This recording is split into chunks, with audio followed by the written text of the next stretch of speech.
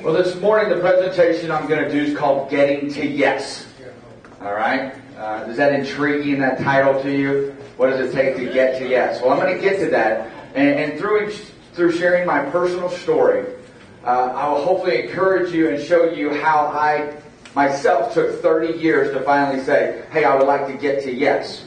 And there's a whole concept around that, and we'll get to that in a minute. But I want to tell you a little bit about myself so you can get an understanding of why I would be up here even telling you about getting to yes. Does that sound okay to you guys? All right, well, my story starts in 1977. I was born in Texas, moved shortly thereafter to a town south of Joplin, Missouri called Anderson. Are you guys familiar? Southwest Missouri, very small rural town. Judy, you know where it is. I just drove down there the other day. There's 1,900 people, and I'm pretty sure there's probably twice as many cows in that whole county. All right? So it'll come into play as I explain what we're talking about this morning. But as I explain my story, I want to let you know that I grew up in a great home. I knew who God was. I grew up in a Christian home. My mom and dad were wonderful people. But as I was growing up, I didn't have everything that I wanted. Anybody relate with that? Always wanted things a little bit better, wanted more shoes, wanted more clothes, didn't like the stuff that mom and dad always got me. And I always thought, at a very young age, those people that are in their God, they're a little bit weird. Huh?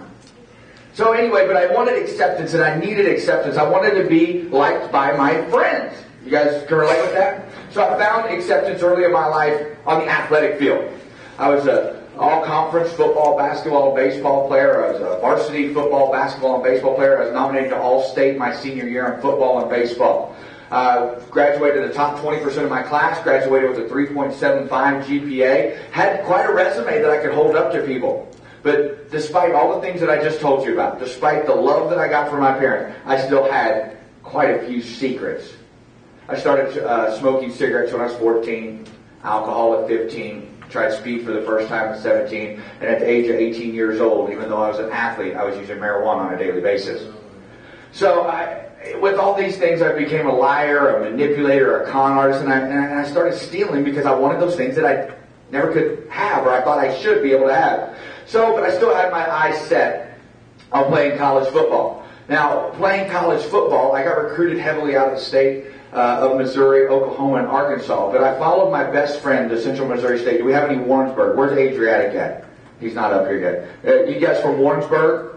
Well, I decided to go to Central Missouri State University, and here's one of my great jokes. I didn't go there because they had the coolest mascot.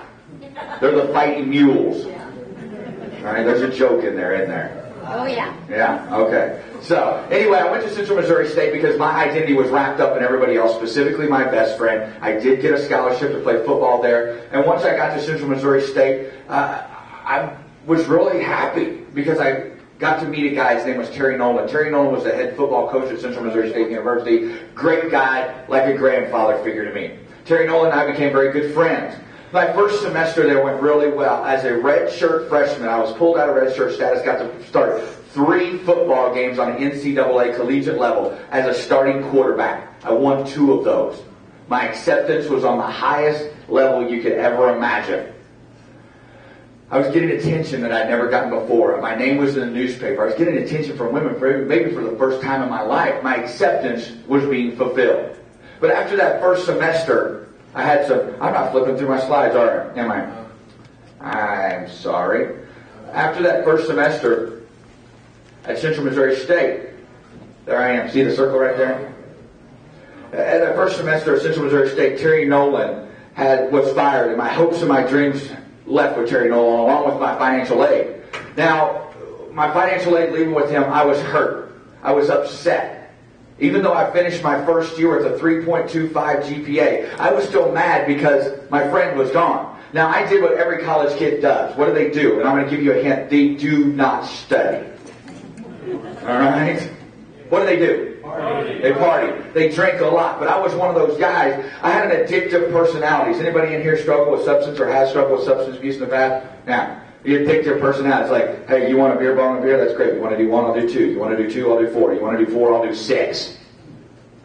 I was always trying to be the guy that doing one more. I wanted someone talking about me. I didn't care if you talked bad about me. I just wanted you talking about me some way, right? So, is it anybody else that you guys suffer from selective hearing? Anybody in here? Come on, be honest this morning. Selective hearing. I hear what I want to hear. I have to work on it every day. They should have a self-help group for that. Selective Hearing Anonymous, right? All right, so selective hearing. One of the coaches at Central Missouri State was transferring from Warrensburg to William Jewell College, Liberty, Missouri. And he asked me a very simple question. Hey, Joe, why don't you come with us? Nothing more. This is what I heard. Hey, Joe, why don't you come with us? You'll be the starter. I got to William Jewell. Now, let me set it in perspective. I was raised Catholic, went to a very large state university, and transferred to a Southern Baptist college. I was like, what's going on here?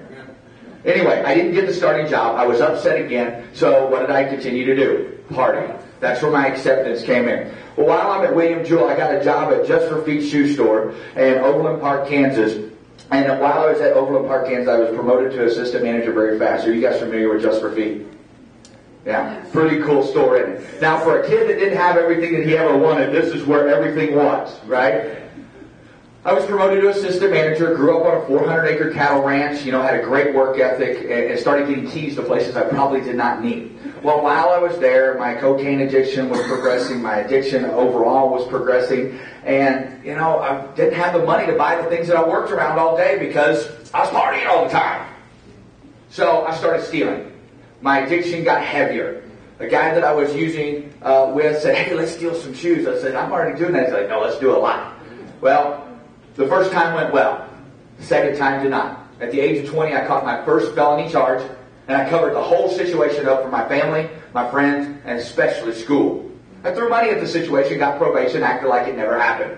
Went back to school, and I saw these 3 movies, you've already seen the slide, that affected my life greatly. You guys ever heard of these movies? Huh? Scarface, Goodfellas, and Casino. I saw these movies in a 1,900-person town. Judy, are there any gangsters in McDonald County or Anderson, Missouri? No. There's just none. So I was intrigued by this lifestyle. I was intrigued by the personalities that these people had. So I started adopting that in my own life. I started going to class when I wanted. I talked to people whenever I wanted. And I thought it was real cool when the internet started getting big and I could start downloading papers and putting my name on it just the way I wanted. So I was caught for plagiarizing on one of my college midterm papers. I was asked to leave school, and I was allegedly, you guys probably love that word, allegedly selling marijuana on a college campus. I admit today I've done my 4th step. I was doing it. All right? They just couldn't prove it at the time. They asked me to leave school for a semester. I went back to school a semester later. But during that semester away, I used every drug I could get my hands on. I hurt the people that loved me the most, my family and my parents. But I went back to school, and I'm getting another opportunity. I already covered 1 felony up. I had this opportunity. I'm getting kicked out of school. I get to go back to the same school, and I'm allowed back on the football team. That's pretty cool, right? So anyway, I get back to school, and anybody here from Kansas City? All right. So I go back to school, and I have to get an internship. Now you guys are going to know this. I didn't get just any internship. I got an internship at the #1 rock radio station in Kansas City. KQRC, 98.9 The Rock, the #1 hit radio station in Kansas City. You see where my energy came from last night? Yeah. I like that stuff. It's pretty fun. But you know what? People didn't like me for who I was. They liked for what I could do for them. I could get them in bars, I could get them backstage in concerts, and I could get them into rock concerts, right? So my acceptance was being fulfilled like I wanted it, not in a healthy way, correct? Okay, so during this great time of decision making, I'm working at the radio station, having a blast, acting like a pretty big idiot. And then as I'm at the radio station, and I was like, man, do I really need to stay in school? So with 93.5 hours accrued in college credit, that's 1 year short of getting your Bachelor of Science, I decided to walk away from school. Great idea, right? I thought I was going to pursue my criminal lifestyle. I was going to work at the radio station. And I did just this thing. I was in St. Joseph, Missouri one day, and I was doing a drug deal, had way too many drugs with me, got in a car wreck. I was under the influence, to say the least. I tried to disperse some of the evidence